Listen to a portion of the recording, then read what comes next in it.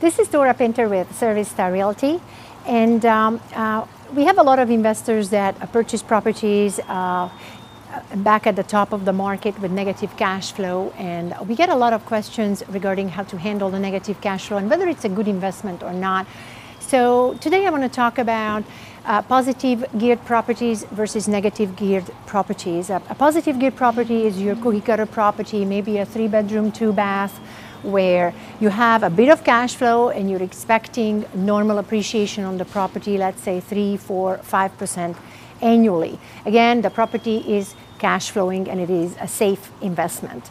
A negative geared property, on the other hand, is where it is either appreciating very fast, it's in a regentrification area, downtown, for example.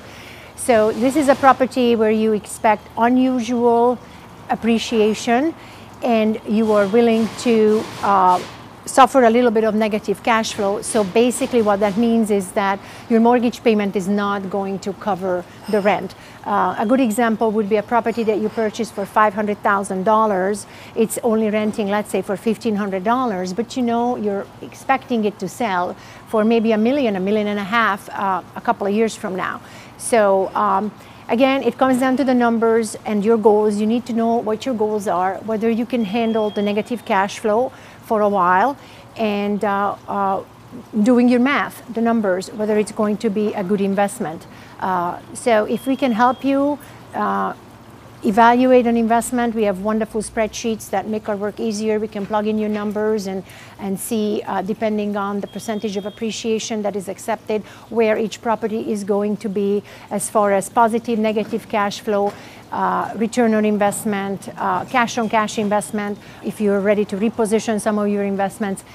If it's not affordable for you to carry a negative cash flow, a good idea is to purchase a couple of positive cash flow properties, and those two positive geared properties are going to help you carry the negative geared property, and as a combination of the two, you can perhaps achieve some really, really stellar results with your real estate investment.